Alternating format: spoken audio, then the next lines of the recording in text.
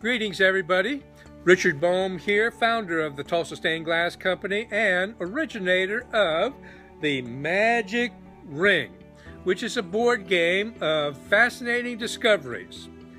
The game goes like this. The group or the group leader comes up with a topic. All right? This topic can be anything. You could pick music, you can pick grieving, you can pick whatever you can think of, that can become the topic. All right?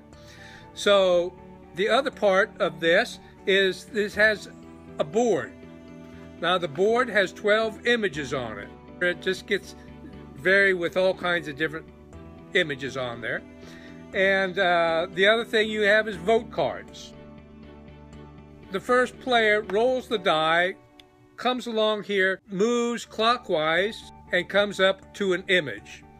The image needs to be discussed in relation to the topic, and the other people are listening for either wisdom, knowledge, and communication about what that was. This image and the topic. Okay? Everybody listening, the player stops, everybody votes. The vote cards, you have 1, 3, and 5. 1 low, 3 medium, 5 high. The player that receives the highest number of votes wins the game. Okay? So, you talk, everybody votes. 1, 3, 5. Oh, you got a low vote over there. I want the most votes. Why did you give me a number 1? I think I deserve higher than that. Now, this starts a conversation as to why they got a 1 and to raise that vote. Now, there may need to be an adjuster here to kind of help. Things might get a little bit spicy here, so you might need some tempering.